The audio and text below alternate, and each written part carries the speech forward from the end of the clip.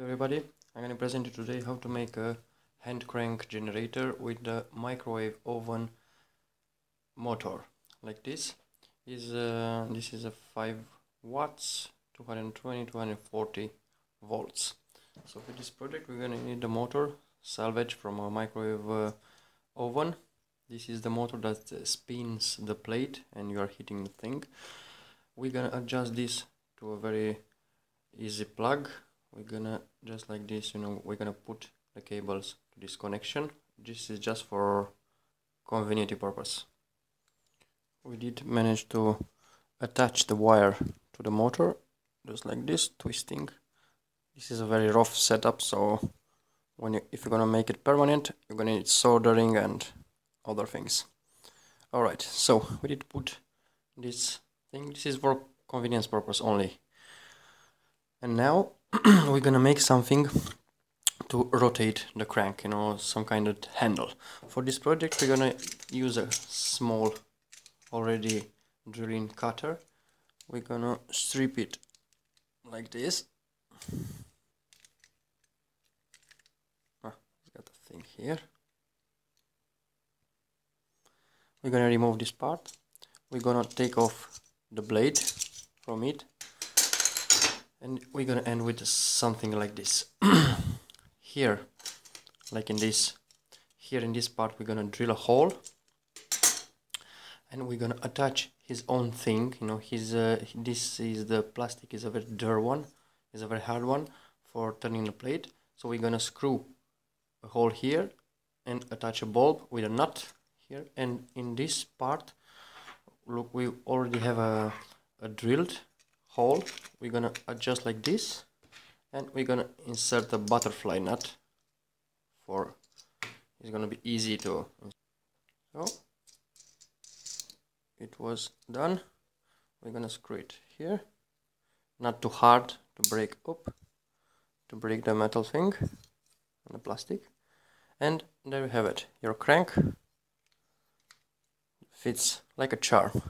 And now this is it. Let's gonna test it and to see what kind of things we can power with this one. We're gonna take a piece of 3 multiplier, or what the fuck is called this one. We're gonna see this is not connected, and we're gonna insert the thing just like this. Look, there's no connection here. Remove these wires, no connection or nothing, just put in here. And we're gonna attach something. This is like a bulb salvage. We're gonna adjust it and we're gonna see it. Now maybe it's turned off. We're gonna turn it on, and look, we do have light. Yeah, there you go. There you go. How about that? Now we're gonna try different thing. We have here a USB main adapter, and we've connected a 5 volts LED, and we're gonna see. Look, it's lighting. Very nice. Yeah, so also this. We have now connected a phone to it to see if we're gonna charge our phone. Come on, let me find a position. Yep, it's charging. It stopped. Now we're gonna say, let's turn it back on. Come on, that's it. Again. Oh, it's charging. Alright, so there you have it. You can charge your phone very easy with a hand crank generator like this. We just put it in here, for attach multiple things, to test it and to see what actually is the power.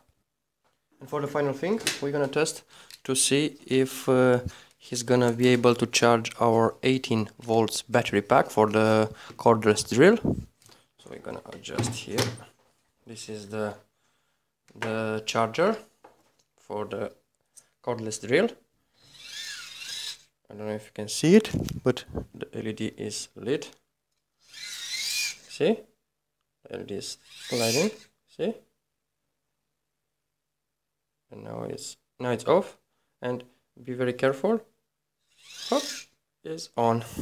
Okay, So we're gonna connect the battery just like this, and we're gonna pay attention to this red LED and green to see if the charge is going in. Here you go. Here you go. Here you go. You see? That's it. So there you have it, folks. A very useful hand crank generator, free electricity.